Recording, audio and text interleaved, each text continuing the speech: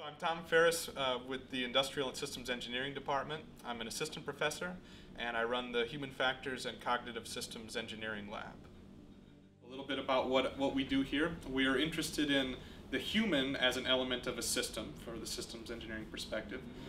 So we're interested in how do we communicate the state of a technological system to a human controller, or how do we support two humans in communicating to each other. So one of the things we're particularly interested in are efficient ways to communicate information. So we can send a visual signal, an auditory message, a tactile message. We can even use the sense of smell. And there are some properties of these different channels that are really well suited for certain types of information. So some of the things we look at in our lab is a little more novel ways to display certain types of information. And then we're also interested in measuring ways to determine how efficient that message can be communicated. For one of our studies, the cognitive efficiency study, we're looking at ways to quantify how much information is communicated to a person and how reliably it is communicated, so when they act on it, but also how much mental engagement it's requiring. So we're really interested in domains where there's a very high demand for information processing resources. So it's very important that if we're going to communicate more information, that it's done in a minimally loading way. So we have a study that's looked at different ways to measure both the informativeness of a message as well as that cognitive engagement. And some of the ways we've looked at cognitive engagement include subjective measures, some standardized scaling, but maybe some more interesting ones. We use performance measures and we look at physiological measures. So we're looking at electrical brain activity, the electroencephalography, skin conductance, and a number of other measures that we're considering. So we have equipment to be able to measure those things, and we've been looking at some very fundamentally very simple displays that just use very fundamental display dimensions and looking at how this affects the informativeness, people being able to receive the information from the message, as well as how engaging it is for their cognitive resources. We're particularly interested in the sense of touch as a channel, other than vision and audition, that really has a lot of potential but hasn't been explored very fully in a lot of domains. Now, the sense of touch has some unique properties. It tends to be one that we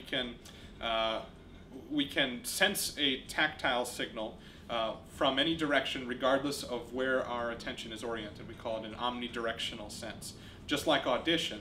But unlike audition, it tends to be very well coordinated with our motor system.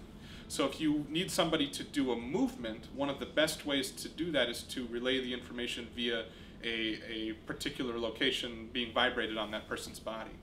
So we've developed a system to help us do this in a very, we call it closing the loop from somebody sending a message to a person receiving it if the message is some sort of motor direction. So we have a display that uses a gestural-based input. So we use a gyroscopic controller, a Nintendo Wiimote that we've repurposed as a gesture controller. And we have a commander who can send messages by waving this controller. So it's a very intuitive way to direct somebody, give somebody directional instructions. And then we've mapped that to patterns of vibrations that would be presented on a receiver's, almost in like a shirt display. So we have these vibrators embedded in the shirt, and they can receive this pattern of vibrations. And the idea is that we can direct someone in a very efficient way because we're shortening the amount of time it takes the sender to send a direction, because they can just gesture. They don't have to think about how to say it or how to visually orient somebody. And then the receiver acts very intuitively, that they can almost perceptually respond to the vibration displays and if it's directing them.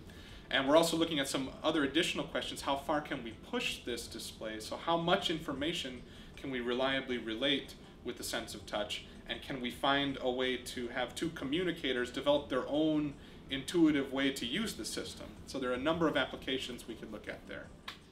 If you can think of any domain where you might have to send a message to somebody very quickly and have them respond by physically moving as quickly as possible. So a great example would be firefighting. You have somebody who is moving throughout a dynamically changing environment, dynamically changing threat levels in different locations.